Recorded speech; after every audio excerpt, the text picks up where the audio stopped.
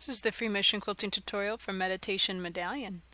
This design is stitched by first starting with a large circle, and the more perfect your circle is to start, the better the design will be. Mine wasn't quite so perfect, and so the rest of my design was really kind of wasn't circular, it was more oval shaped, and I'd have to say it will look a lot better if you mark your starting circle than if you just kind of eyeball it. But anyway, start with the starting a circle, go inside with a spiral, then work your way around with this small series of petal shapes, just the kind of arch up and around and back to that circle. And you want to kind of space this evenly. Don't worry if it's not perfect, it's really no big deal.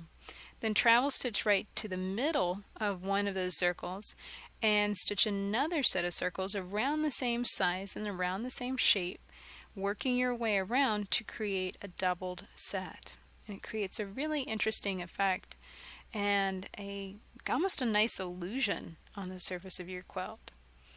So the point of this design is to create a medallion, a large circular design, and for people that meditate, there is this kind of desire to have something to focus on, to something to concentrate on, something to see and look at. And in many situations, they use art, and art that has a focus of a center point, maybe a circle, and medallions are a very common theme.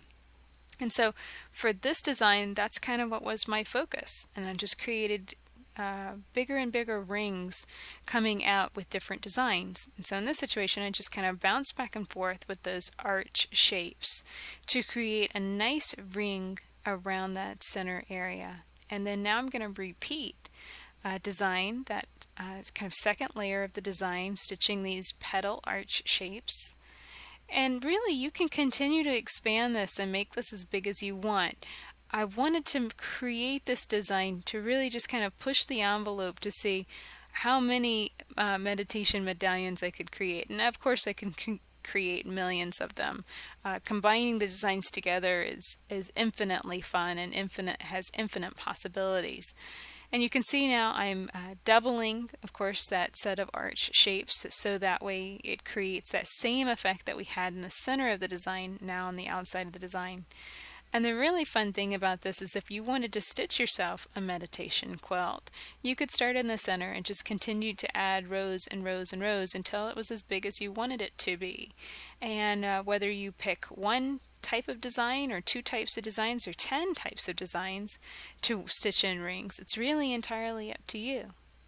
And so for the last ring of this particular meditation medallion, I'm just stitching more of those arch shapes, just back and forth, trying to kind of keep it consistent. But you can see I'm stitching something circular into something square, so of course it is not going to fit perfectly. You're going to have some weird areas, unless of course you're willing to make a circular quilt.